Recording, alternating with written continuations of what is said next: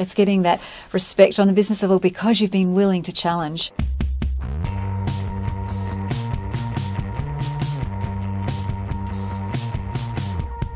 Hello, welcome back. I've got with me Susan Donovan, Lady of Paradoxes. Susan is a specialist in high-level micro skills for salespeople. She's an author and a wonderful trainer. Welcome back, Susan. Thanks, John.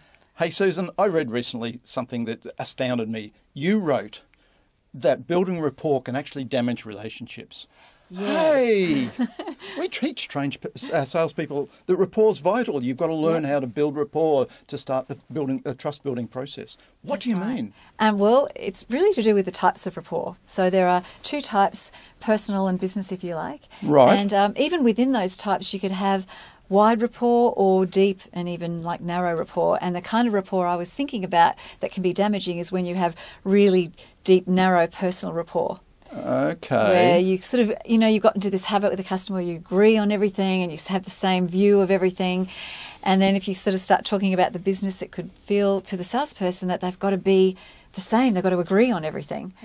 Hey, I think I can relate to that. I remember once when I'm a golf fanatic. Yes. And I met a customer who's also a golf fanatic, and we really got into the subject of golf like nothing on earth. Yes. And yet I really struggled then to build a business rapport, get respect on a business level. Is that what you're talking about? That's exactly what we're talking about. It's getting that respect on the business level because you've been willing to challenge the customer where you have a different perspective and even bring information that could be disruptive to the way that they see things and be willing to do that and build that stronger business rapport and not necessarily always be the comfortable So that's person. what you mean by a wider rapport. Yes. You actually stretch the business discussion. You stretch by putting yourself at risk and really, in terms of rapport. That's right. Because now I'm going to step outside and challenge you, Mr. Customer. Yeah, exactly right. Okay. And the net result?